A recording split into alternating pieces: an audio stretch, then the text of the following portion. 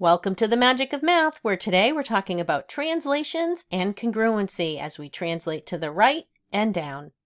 We have Corinne who drew a line segment ST on a coordinate plane as shown. Segment ST.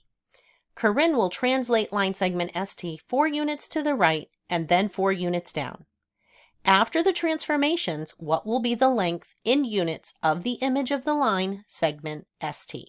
And put our answer in the box. Here's where I'll have you pause the video, do your best work, and then come back to see mine. Welcome back. We're talking about translating line segment ST. First, we're going to translate it 4 units to the right. So we're going to take all points on this line segment and we're going to go 4 to the right. 1, 2, 3, 4, and we can see 1, 2, 3, 4. So parallel line segments. Now the next translation is 4 units down. So we're going to take all points on this line segment and we're going to go 4 units down. 1, 2, 3, 4, and draw our line segment, and we can see that this endpoint 1, 2, 3, 4. Now we are asked, what is the length in units of this image?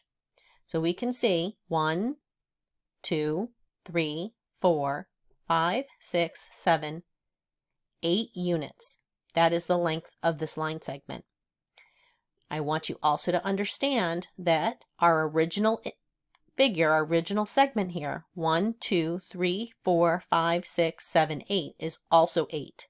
And that is very good that that happened because all translations must result in an image that is congruent to the original. So the line segment, ST, and the image after this translation are both 8 units long. And there you have it. That's the relationship between translations and congruency. All translations must be congruent to the original figure. Thanks for joining me today at the Magic of Math, where we continue to master math one video at a time. Hope you have a great day and you come back soon.